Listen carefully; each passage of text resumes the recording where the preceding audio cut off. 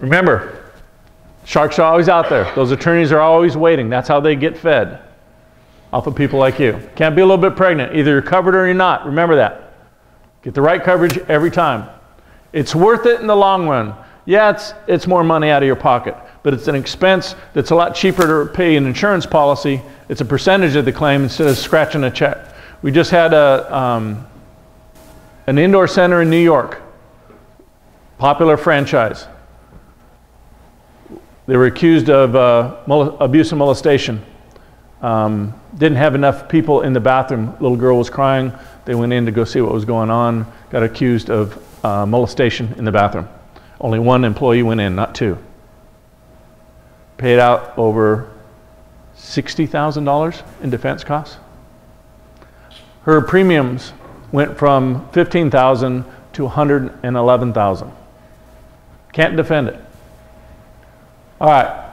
Inland marine coverage covers your stuff while it's mobile in nature. You should have it. If you have your inventory, could you operate your business if somebody came and stole everything that you have? No. How long is it going to take for you to get the money to buy it again? You're out of business. So all those parties you had booked, you just lost. Inland marine will take care of that.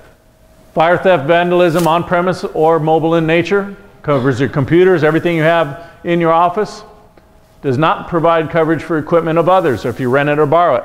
So if you book a purple dinosaur from these guys, it's not covered under your policy. You can't cover property of others, just like you can't cover acts of others. Your policy is going to cover your stuff only. If you have a loan on it, bank's usually going to want to have it covered. Business income, most people do not get that. That's something that very important coverage that you want. If somebody breaks in and steals, your competitor steals all of your inflatables in your warehouse, and you show up on Monday and you have an empty warehouse, it'll cover for your loss of income until you get back up on your feet again. Very inexpensive coverage. It goes with the property coverage. Most property policies that we look at, they don't add that on. Most inland marine policies, they don't add that on. Most insurance agents don't know to tell you that you need to have that coverage.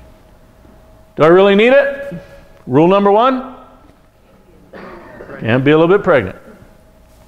You guys are getting it. Commercial auto. Do you load your truck up like this when you're going to an event? These guys, guilty. Got people hanging off the side. All right, commercial auto. Same as a personal auto policy. Liability, medical, uninsured motorists, underinsured motorists, same stuff. Add your trailers on. Make sure you add your trailers. A lot of people don't add their trailers on. Personal auto policy has a business use exclusion. Make sure you have non-owned hired auto. If your employees use their vehicles to go pick up, their policy has an exclusion for business use.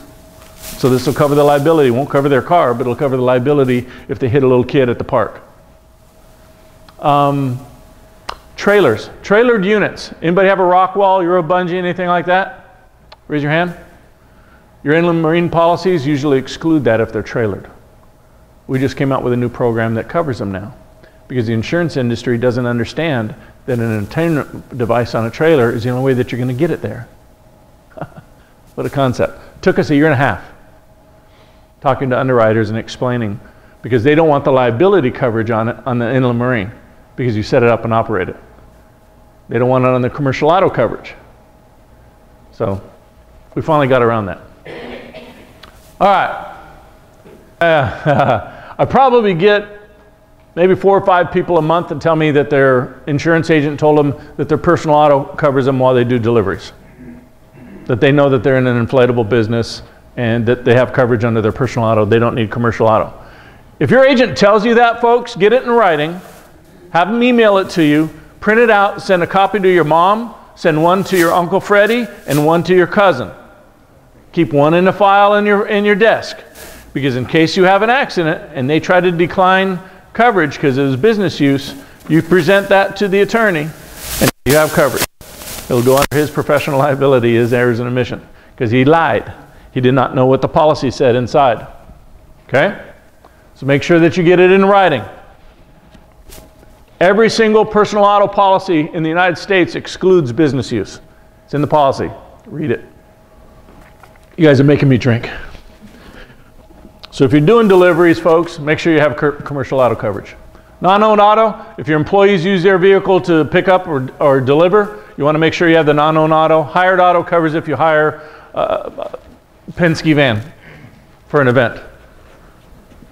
You can also cover the physical damage part on that too. All right, if you have a trailer, make sure you add them on. People nowadays are stealing trailers like crazy. Do you have a tongue lock on it? Spend money, get a good $50, $60 tongue lock. Make sure they don't hook up and drive away. We had a boat trailer in our yard. They came in. Our buddy asked if he could store it there for a little while. Said, make sure you get a tongue lock. He bought the little cheap one with a little pin. It was $12. They came with a hammer, broke it off, stole his $2,000 trailer.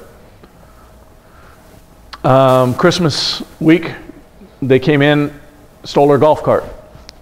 Cut the chain, stole the golf cart. All easy-go golf carts use the same key. So they just cut the chain. Utility trailers, two enclosed trailers, two 20-foot, one 16-foot on the neighborhood. Came in, just stole right out of the guy's yard. So make sure you secure them. Make sure they're insured. Do I need this coverage? Rule number one, can be a little bit pregnant. Either you got the coverage or you don't. If something comes up missing, don't whine saying you didn't know, because you guys know. All right, workers' comp, the coverage is for employees. It does not cover you. It's mandatory in most states. It does not cover subcontractors. I'll say that again. It does not cover subcontractors. You can call them whatever you want.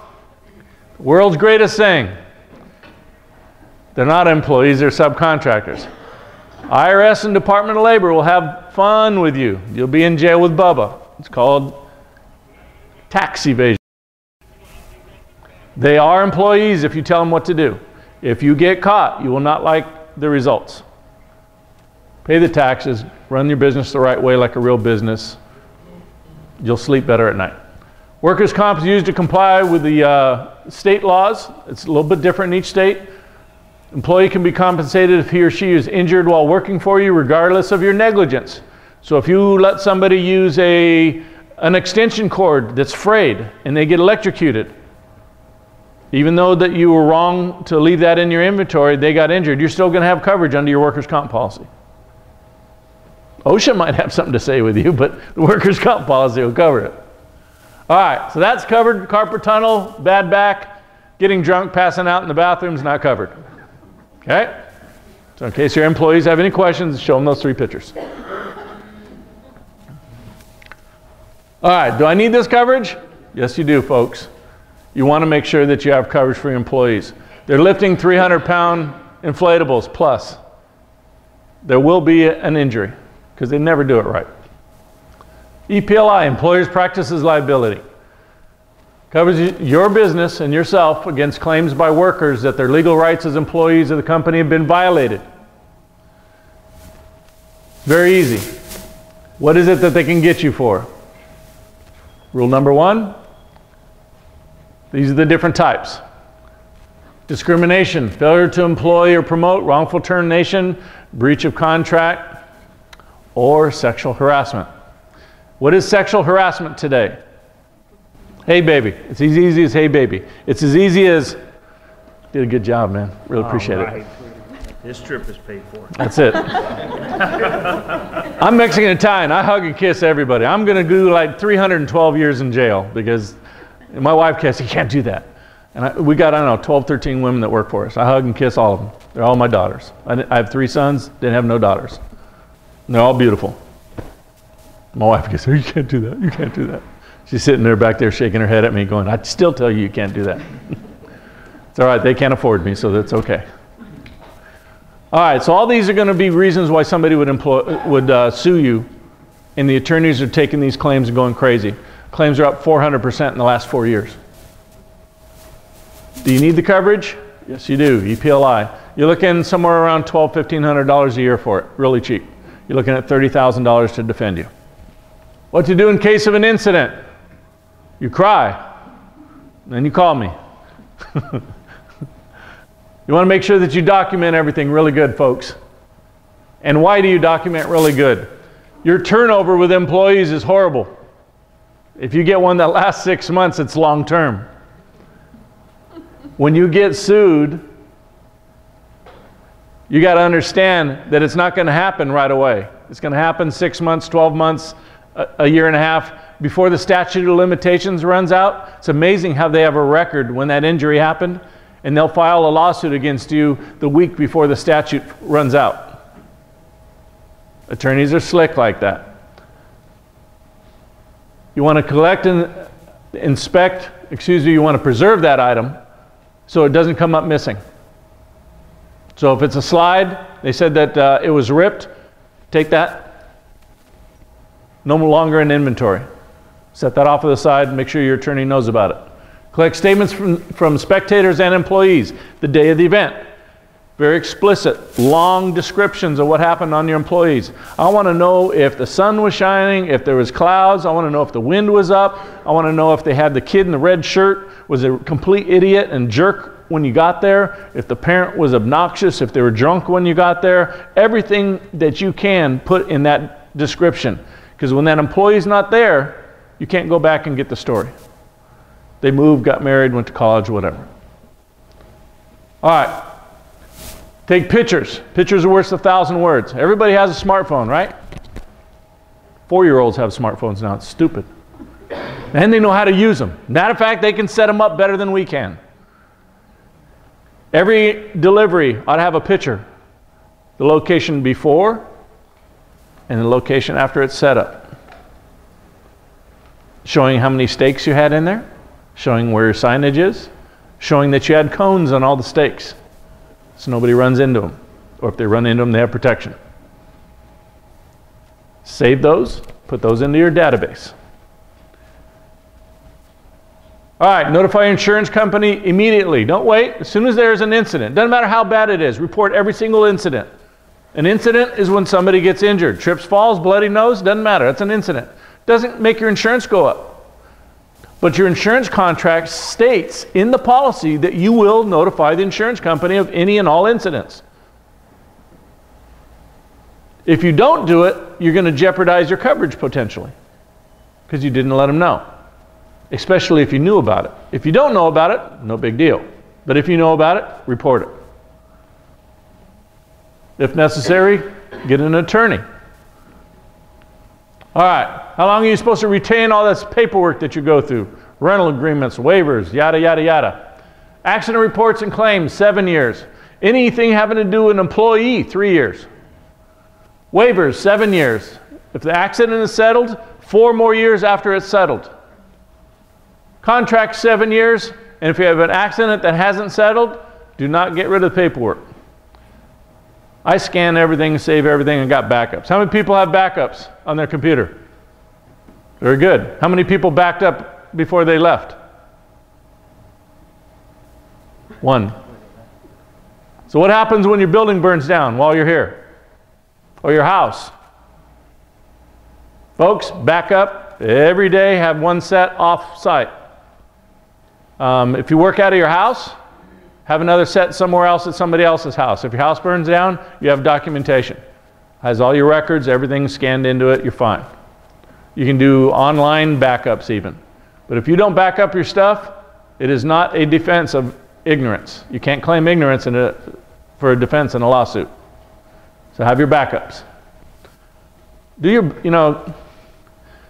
have some people that put it on a CD or DVD and they email it to a family member so that they have it. Not a big deal. Give it to an employee to take home so they have a copy of it. All right. So who do you call if you have a claim? Call me. He's a nice guy. Look at that guy. He's a great guy. Look how young he looks. Grecian formula. I tried that. What a joke. What a pain. Oh my God. Women, I feel for you. I did it for Halloween on my goatee because I was Captain Morgan and I forgot to take the stuff off and my whole face was stained. It's embarrassing.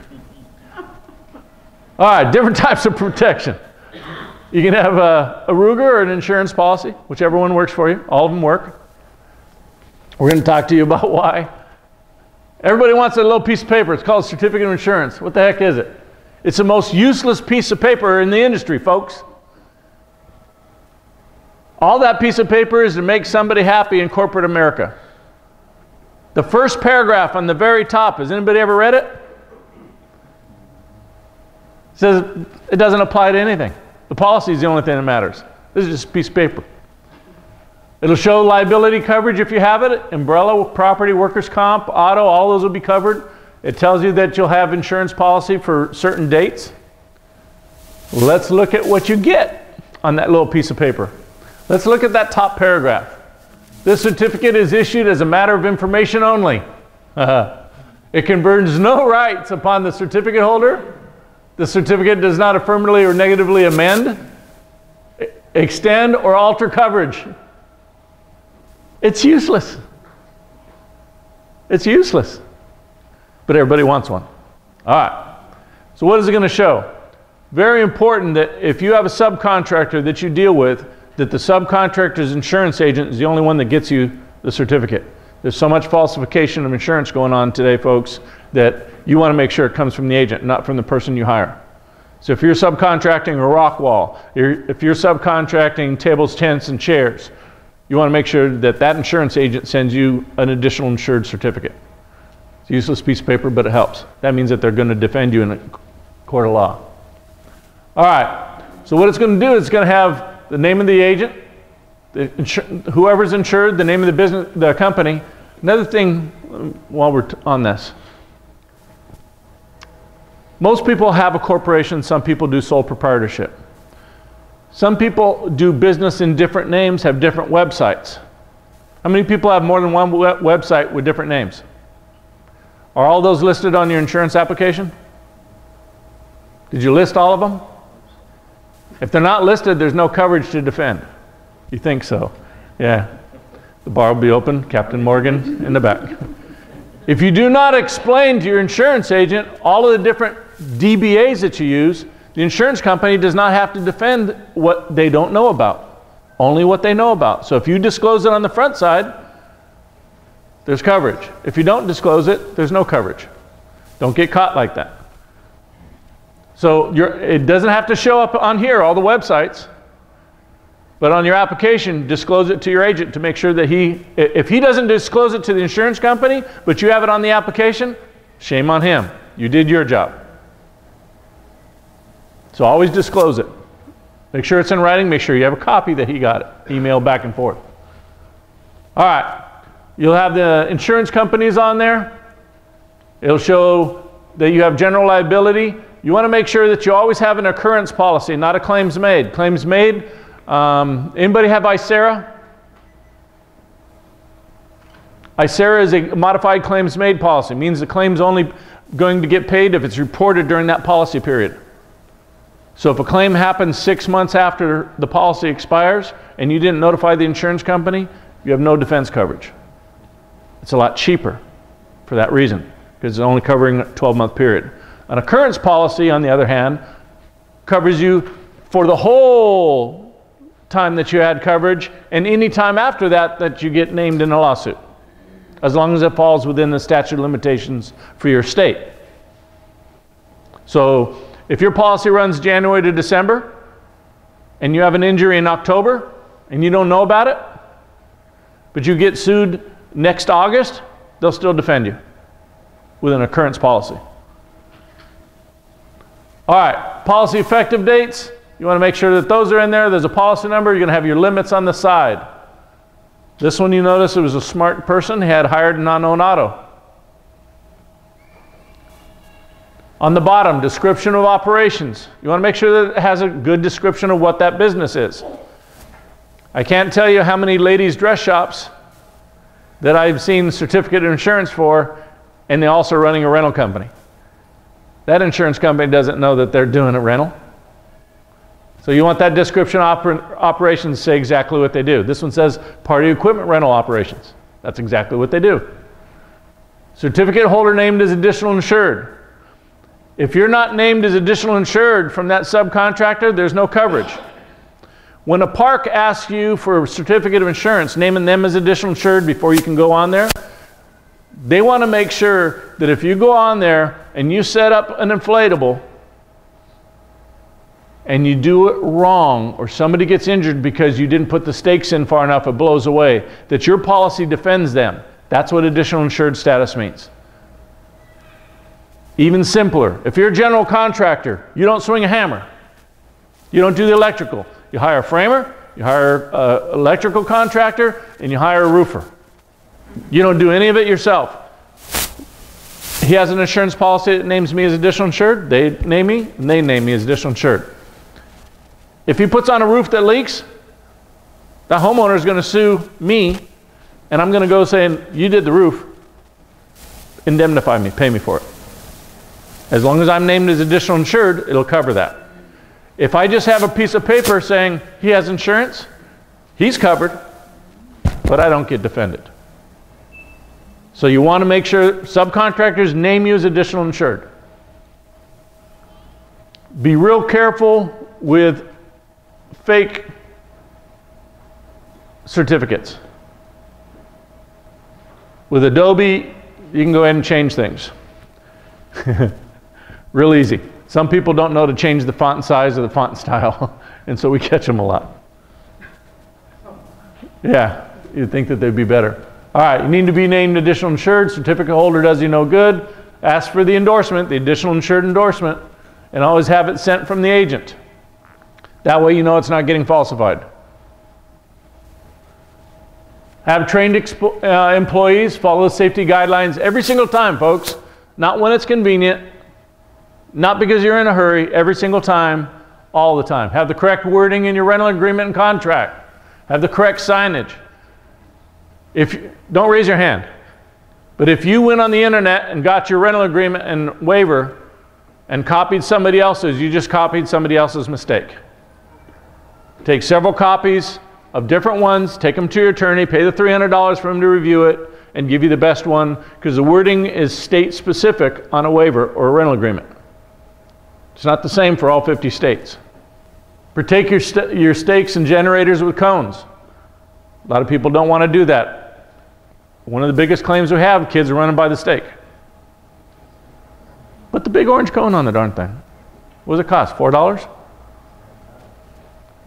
And you have a ton of stakes on each one. That means that's a potential claim each time. Do you have directions for your customers? Are they in writing? They're real simple. Are they on the rental agreement? Do they sign it, making sure they understand it? They initial each line? The more you have them sign that stupid piece of paper, the more initials that they put on there, the better protected you are.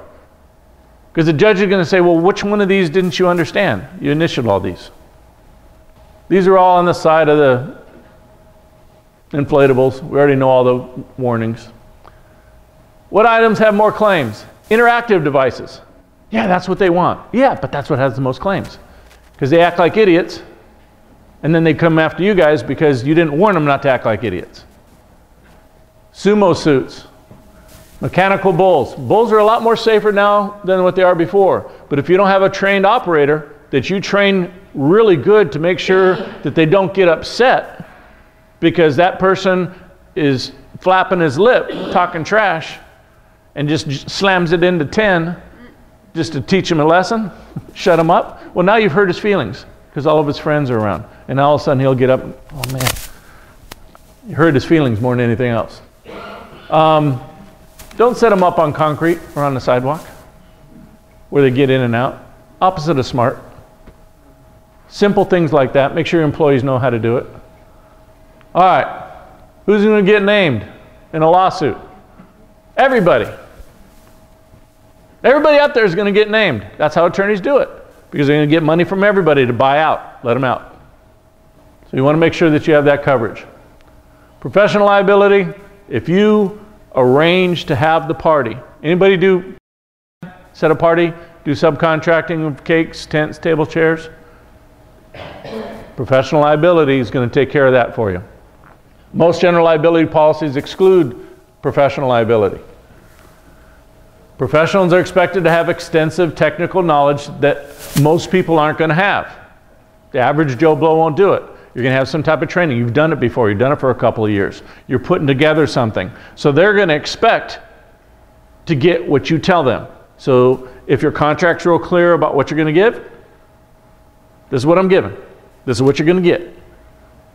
If there's any type of vague wording in there that says you're going to have a party, that's pretty vague.